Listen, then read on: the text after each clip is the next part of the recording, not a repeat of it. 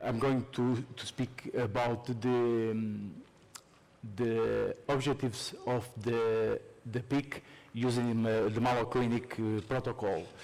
The intent of this study was to test this PIC structure with the MALO CLINIC protocol, submit them to several kinds of loading conditions and several combinations.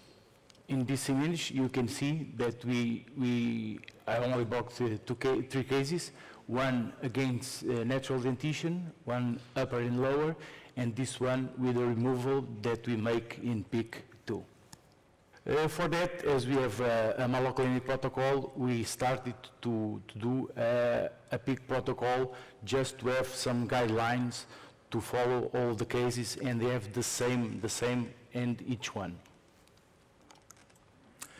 For the design and the measures, you should have a measure of 3 by 4. The cantilever should be 1 tooth and the maximum at 40 millimeters. All of this data, it's not fixed. You can put more or less. This one is very important. Near the implant holes, you need to have more PIC because there will be the place where we have more load. In this zone, it's very important because when you have, imagine that you have a branch and you have a hole in the middle. If you have something, when you have something with, for example, 4 millimeters, if you have a hole in the middle, it's different to have 2 millimeters one side and 2 millimeters the other side because you have a hole in the middle, that is a weakest point. The PIC structure finish is very important because, as Dr. Carlos said, it's a ductile material, it's soft, it's hard but soft at the same time. You need to protect the multi-unit caps with the protection caps. You should grind it with tungsten burrs. Use diamond burrs to increase surface ruggedness, and you must pay attention when you grind it not to have weak points. The thickness cannot be less than 2 millimeters. Threads can weaken the structure, especially when performed vertically. What does this mean?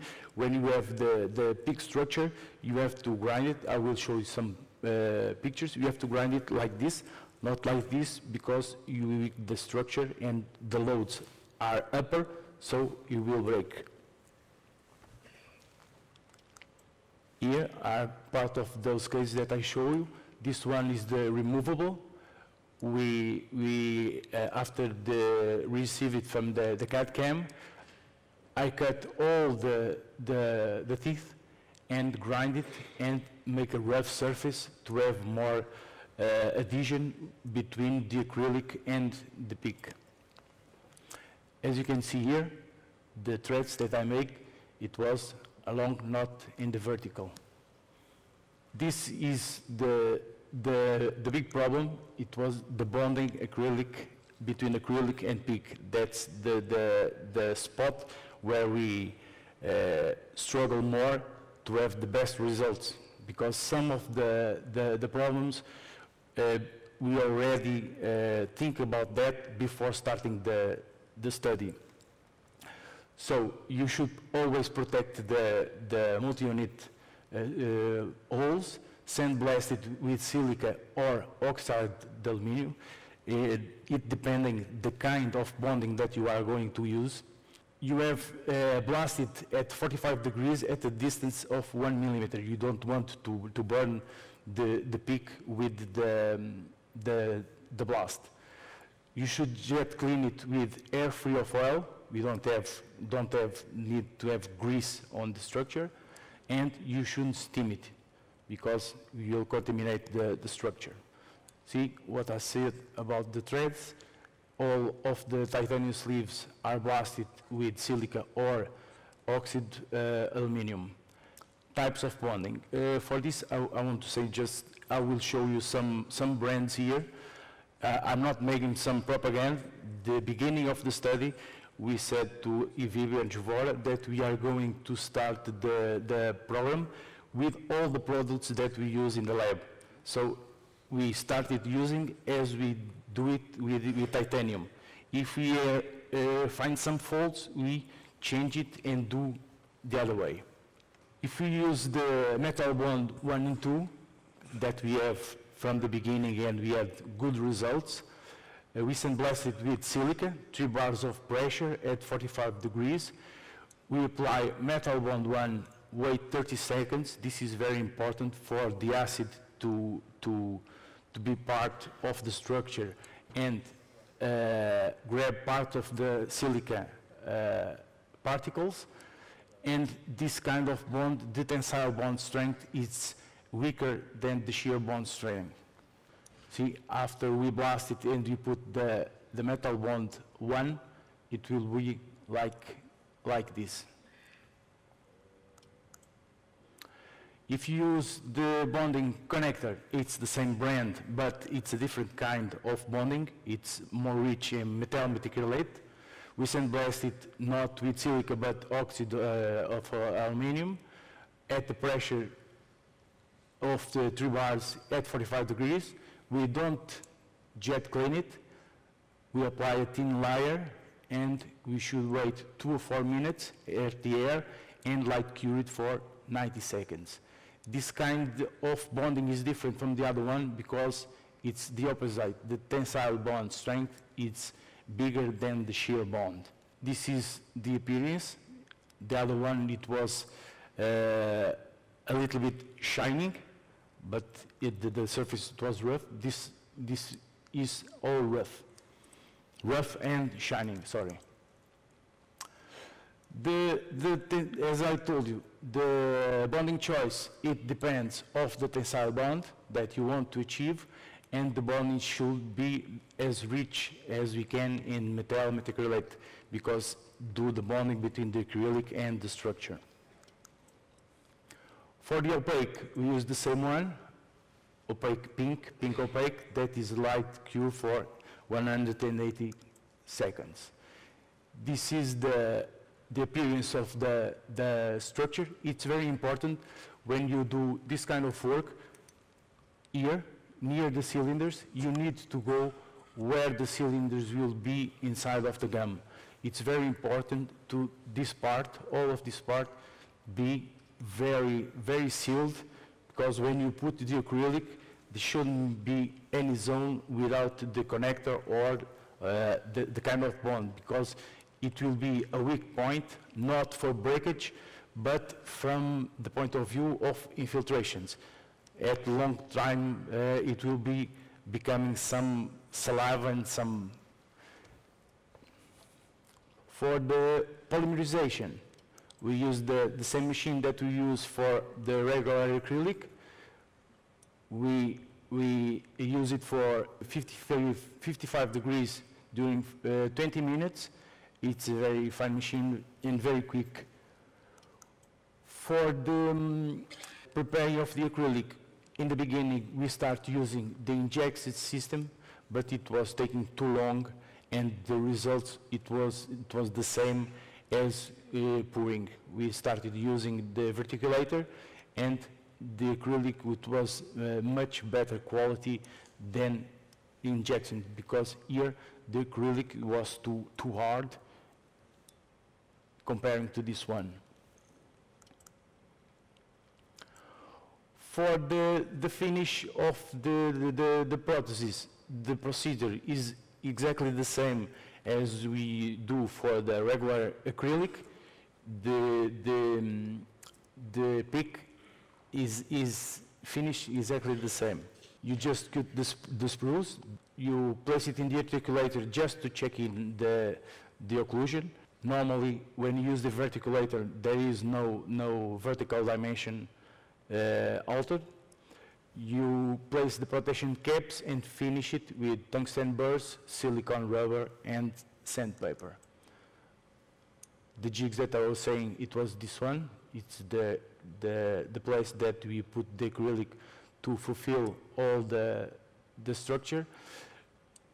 After the try-ins, we substitute the false gingiva by silicone, so when you finish the work, it's almost just grind a little bit of this excess, use pumice, and it's done. As you can see, I'm always working, protecting the multi-unit abutments with my fingers. Here, it was the check of the bite, and the finish of the peak is exactly the same as you finish the acrylic. To polish, we use the same pumice paste, universal polishing paste, and you can achieve very good results. This one, it was the one against the natural teeth, the upper and lower. This one is with the removal. I don't have intraoral photos. As any study that you start with a new product, we have complications. The first complication that when we started, the first thing that we said, yeah, we are going to have problems with the holes, with the screws, because PEEK is a polymer. If you screw it at 15 newtons, the screw almost goes through from one side to the other side. So, as Dr. Carlos showed, we had to invent something, and we make the interface between the PEEK and the abutment with a titanium sleeve. That we need to change a little bit of the design of the structure. It's not more like metal, but near the sleeves it will be wider. The cantilevers, as I said, the best is 1 tooth or at maximum 40 millimeters. We have one case with 2.5 tooth in cantilever, and we don't have problems. It depends of the strength of the patient. The acrylic thickness, it's very important, because if you have just a small amount of acrylic, the PEEK is a little bit resilient, absorb some of the forces, so at a long time it will be little cracks, and it will be veneer adhesion, the acrylic will fall up. The PEEK thickness is a problem too, not in front, but especially in the cantilever zone, in that zones that are not supported and have more load. Unbalanced occlusion is a problem too, and excessive deep bite, as Dr. Carlos said, his uncle is a real machine destroying prostheses. This was the problem that we had in the beginning, that we, before started, we already knew that this was going to happen, but we needed to do it to prove that we had that problem. This is the thickness of the acrylic. You should avoid this kind of islands, because the acrylic, it will be too thin and will fall out because of the deep bite. The solution for this I will show you in the next. See here, when I said that we need to seal these parts, because these parts will be always in contact with gingiva, with saliva, and it's a weak zone to have infiltrations.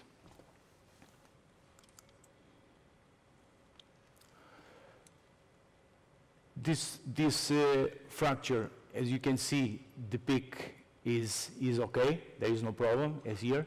This is a fracture because of the strength of the bite. Solutions for all of this kind of problems. The first one, it was the titanium sleeves. We reduce a lot of the problems if we continue the work. The cantilevers, we started to reinforce the zone of the titanium sleeves and start making some PEEK islands with very good fine finish lines, because, as I told you, you need to seal all of this because of the infiltrations. The thickness of the acrylic, if there is no space, we leave it in PEEK, but as we said, with a finish line. It's almost like when you start working with metal ceramic, that you have to have good finish lines because of the adhesion. Unbalanced occlusion, we started to use the connector because it has more tensile bond strength. Excessive deep bite, we make the bite in occlusion, far the bite zone in peak, far from the occlusion. Here, some pictures identical as Dr. Carlos showed. This is the sleeve. The sleeve goes until half of the cone of the multi-unit. See? So all of this will be in contact of the abutment, and this part will receive all the load of the prosthesis. This is the island that I said to you.